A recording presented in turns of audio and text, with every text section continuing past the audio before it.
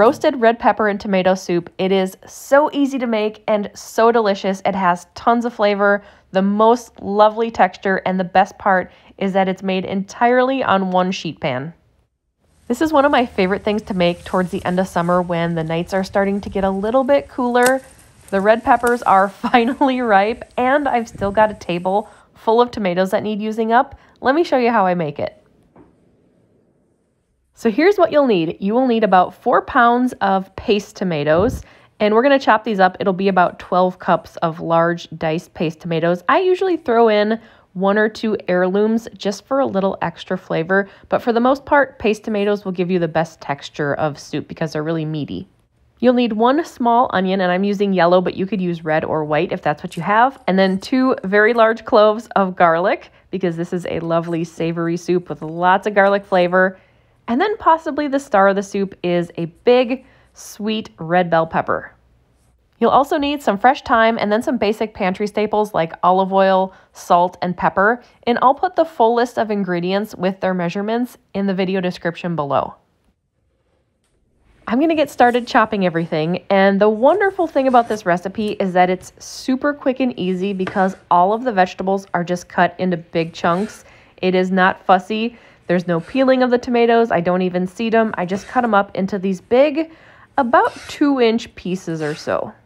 And I can really zip through a lot of tomatoes when I'm cutting them into just big, chunky pieces like this. It's so easy. If you're using smaller paste tomatoes, you can just cut them right in half. I have some really elongated ones here, and these I'm just going to cut into big, chunky pieces again, going for about 2 inches, but it really doesn't have to be perfect.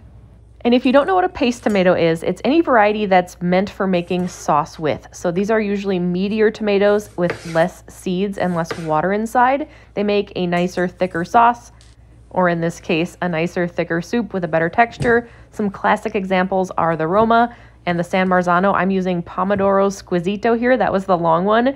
And then the one I cut before that, which was a little thicker, was an Amish paste, which is another one of my favorites. Once I have a bunch chopped up, I measure them out, and this is a 4-cup measuring cup. I need 12 cups of tomatoes, so I am going to keep chopping.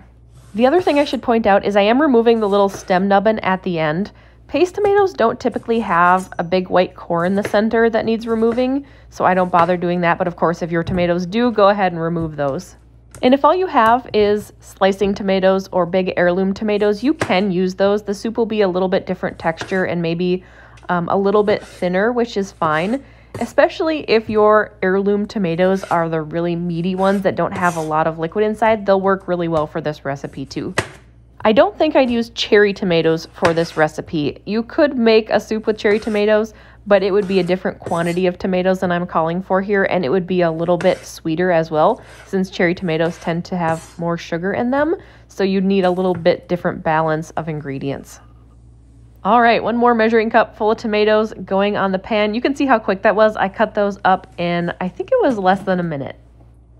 One thing I really love about this recipe is that it's made entirely on a sheet pan, so it is extremely hands-off and easy. Next up is the pepper, and similar to the tomatoes, I'm just going to cut this in big chunky pieces, but I'm going to start by removing the sides of the pepper. I like to just cut off the sides in big slabs. I think that's the easiest way to open up and break down a red pepper. This pepper had a little bit of a rotten spot at the bottom, so I'm just going to cut that off and get rid of it. Not a big deal. And then I'm going to break these slabs down into smaller pieces, about 2-inch chunks again, just like the tomatoes. For the onion, I'm just going to peel it and cut it into quarters. I really, really love the flavor that a little bit of onion adds to, well, any tomato soup really, but especially this one. And then for the garlic, I am going to peel it, but I'm going to leave the cloves whole. I'll add the red pepper and the onion and garlic to the pan with the tomatoes, and I'm just going to nestle everything in together and spread it out into a thin single layer. Next is the fresh thyme, which is a must for this recipe. I think it really helps tie everything together and it adds such a beautiful flavor, so don't skip it. And if you've never worked with thyme before, all you do is take the leaves and strip them down the stems. They come right off. I'm using a generous tablespoonful, and I'm just going to sprinkle that right over the top of all the vegetables. Next comes the seasoning. I am going to sprinkle about a teaspoon of salt right over the top of all of this and then give it a few grinds of fresh black pepper.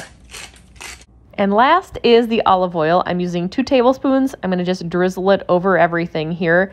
And this is an instance where quality really matters. You can see here there's only a handful of ingredients in this soup. I'm using homegrown tomatoes and red pepper and onion, fresh herbs from my garden, and a really good quality olive oil. And all of that will make a difference. So just use the best quality that you can.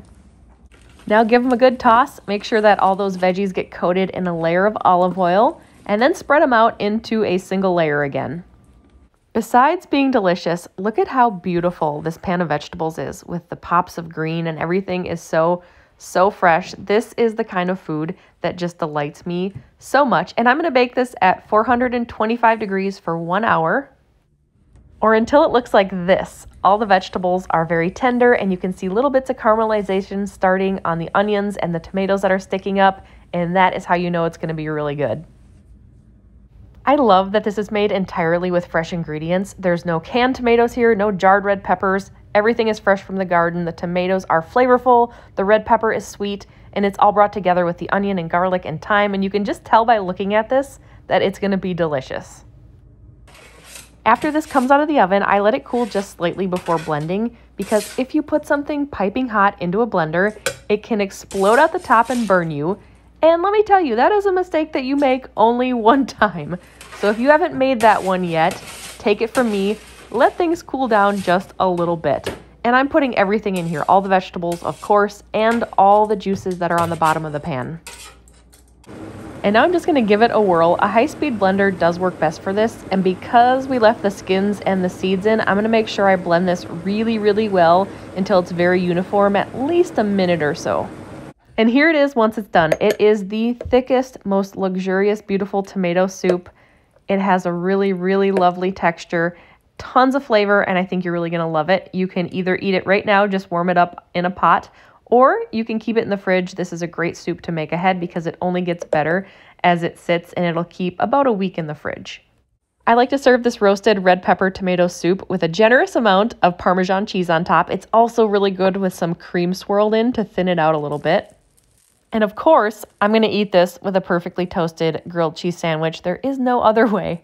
As always, let me know if you have any questions, and if you found this video helpful, I would love it if you could give it a thumbs up, and make sure to subscribe to my channel so that you are the first to know whenever a new video is posted.